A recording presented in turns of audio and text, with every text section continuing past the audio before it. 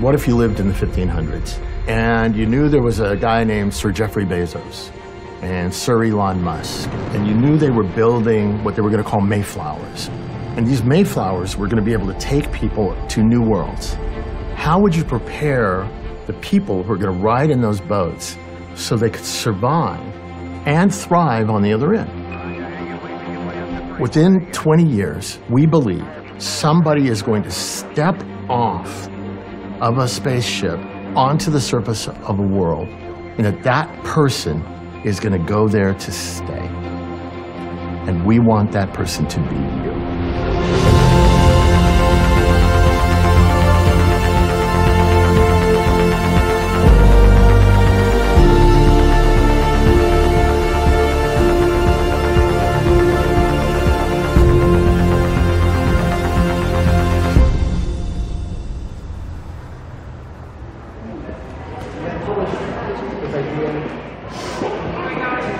This is the stuff right here, right? So when you see this stuff, what do you guys artists? What do I think? Yeah, I think I wish I had done that. This is Rick Tumlinson, a self-described space activist and one of Congress's go-to guys for space-related matters. He recently put on the New Worlds Conference, an event for the people who he believes will be the next generation of pioneers. What we're doing is an experiment. At the core of what we're doing is a serious discussion on the technologies, the engineering, policies, things like that, that we're going to need to settle space. And then we're wrapping that in a larger cultural overlay that includes art and music and philosophy. It's not about the machines. It's not about the engineering. It's about the people. How you doing, man? What do you got going on, man? well, just showing a... Really smart people have been having serious conversations about colonizing space for a long time. It all started with this guy named Gerard K. O'Neill, who wrote a landmark book called The High Frontier. That was the book that changed everything, because Dr. O'Neill said in that book, you don't have to be NASA to be involved in space. He said, you could go out into space, use the principles of free enterprise, harvest the resources of space, and create a new frontier. You could do it. And he didn't just write a book about it and then go, you know, I wrote the book.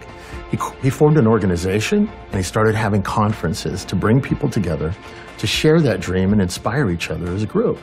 When it comes to this conference, I want to create a vision in people's minds of a credible future in which they can live out their hopes, their dreams, their desires.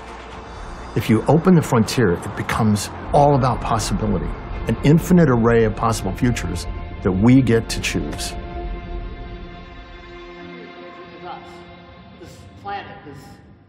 In some ways, New Worlds is like your average conference. You got your keynote addresses, your expert panels, your networking events. But there are two things that make New Worlds really unique. The first is a sort of weird science rave, which we'll come back to.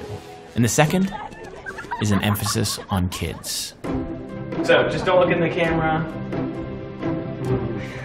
Okay, so I'm Ferris Whitney, and I love doing sorts of programming things, and I started programming a couple years ago when I got a Raspberry Pi. It's just a little computer. The premise of the Institute is that within 20 years, the first human beings are going to be stepping on the moon or Mars or into a colony in space with the intention of living there. So if you're looking at a 20-year window, these kids are going to be the people doing it. But what I did here in this presentation, I basically just created a movie. So what I did is I built this 3D model in Minecraft. So it's showing a 3D model of the space station or thing that I don't know what to call it, a free space colony. I'll just take this off. These two right here are your apartment buildings. Here's the farm. We use hydroponics with gel, and we get the fertilizer, which we make on Earth, and just have it delivered there first. The main focus for me was the artificial gravity and transportation. It's either different floors from the space station, and it's just a little rocket that'll go off and get supplies and come back. And that's basically the agriculture area where, you know, you're growing trees and plants and crops and food and stuff. Do you ever think of this conference you could have the next Magellan or Columbus or Neil Armstrong? Or is that too grand? No, not at all. But I would rather have the first person whose name you don't remember that built a cabin and started a farm. Okay, the ones who don't get named, you know, the ones who actually build the communities. Yeah, we call them settlers, right? And they could be here. I think they're probably are.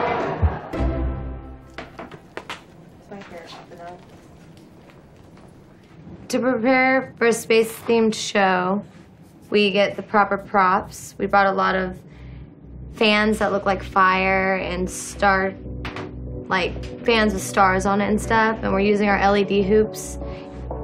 Okay, so now on to the rave that I told you about.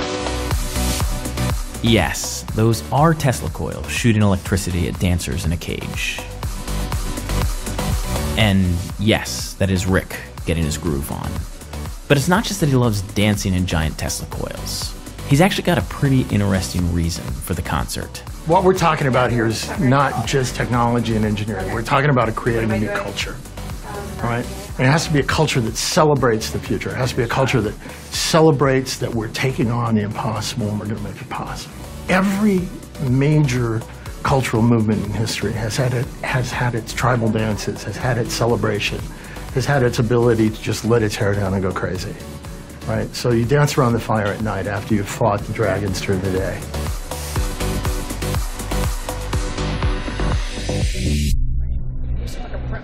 So I get it. All this New World stuff sounds a little bit crazy. But maybe they're onto something. I'm sure Jobs and Wozniak looked a little bit crazy building computers in their garage. Could Rick and these kids and these dancers be people who end up changing the world? It only takes a few people to change the future. You know, there were only a few people on those first ships that came to the New Worlds over here. There were only a few people that ever change anything. It's never the mass that changes the future. It's always a small group of people that identifies and trailblazes new ideas, new philosophies, and new approaches to tomorrow.